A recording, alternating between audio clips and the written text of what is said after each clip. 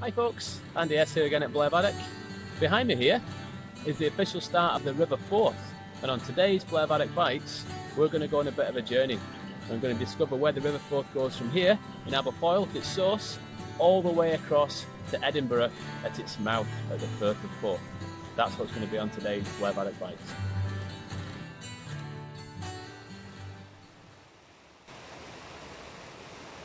Every story, like every river, has a source. Now Loch Ard is the start of the River Forth. The River Forth flows for 29 miles from the Trossachs through Stirling and right down the Forth Valley before widening out into an estuary at Kincardine and then on to Edinburgh and the sea. The whole process of the water getting its way into the River Forth starts here, high up in the mountains. The water runs down small streams called tributaries, which flow into the main river itself.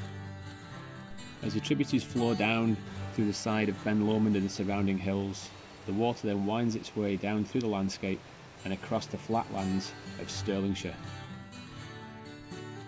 The river flows in a west to east direction, and along its way it passes some of Scotland's most interesting historical landmarks, one of which is Flanders Moss, which is one of the biggest areas of bogland in the whole of Great Britain and home to a variety of different species of wildlife. There's literally hundreds of wildlife species that lives along the banks of the River Forth. If you're lucky, you might catch a glimpse of a kingfisher, maybe even an otter. The swans are quite common along the riverbanks, but one of the things that's really difficult to see and makes its journey every year is the salmon, and if you're really lucky at the waterfalls, you might even see one leaping.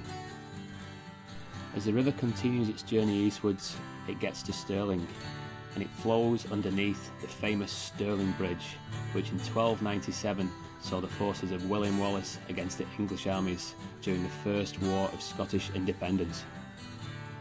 Stirling used to have a very busy harbour, and during World War II it was an important port for the import of tea. As the river continues eastwards, it eventually goes through the Kincardine estuary, and here it starts to flow underneath some of the most famous bridges in Scotland. The Clackmannanshire Bridge, the Forth Road Bridge, the Queensferry Crossing, and probably the most famous and most photographed bridge of all in Scotland, the Forth Rail Bridge. And it's at this point the river gets to the end of its 47-kilometre journey, all the way from here in Aberfoyle at Loch Ard, all the way to the Firth of Forth, where it finally meets its end and flows into the North Sea. If you've enjoyed this video about the River Forth, remember to check out the Blairvadach Bite work card that accompanies it, and remember to check out the Twitter feeds, Instagram feeds, and all the other social platforms for more information and fascinating facts about the River Forth. Keep your eyes open for more videos coming out from the rest of the team in the near future. Thanks for watching.